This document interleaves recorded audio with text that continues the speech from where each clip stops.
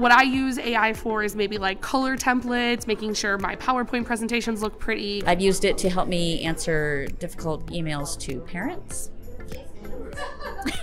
I've also used it to make exercises as well. Sometimes your brain is just tired and you just need it a little bit of support. One of the main things that I'm planning to use it for this year as a world language teacher is for students to practice conversations in a way that they're not nervous about it being their classmate or somebody who's going to judge them. I put in every assignment as the prompt into ChatGPT to see what ChatGPT will give my prompt back, so I know what to expect for students who are utilizing AI maliciously.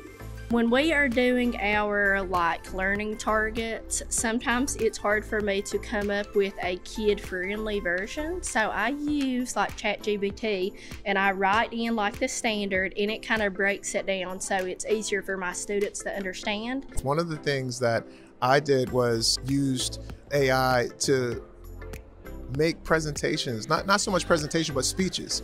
So currently I use artificial intelligence to look at data, to pinpoint exactly which kids need the help the most and how I can be most effective in helping them.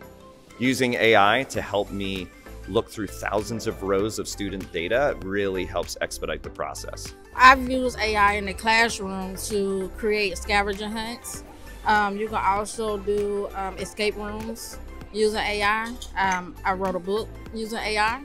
Yes, a math book with AI. I've also wrote nonsense workbooks for my kids to use inside of the classroom to help them. I use AI all the time. You know, I use it to draft letters, emails. I use it to create PD. I've done that myself, topics and how to expand on those topics. So I'm really looking forward to where AI is going to take us.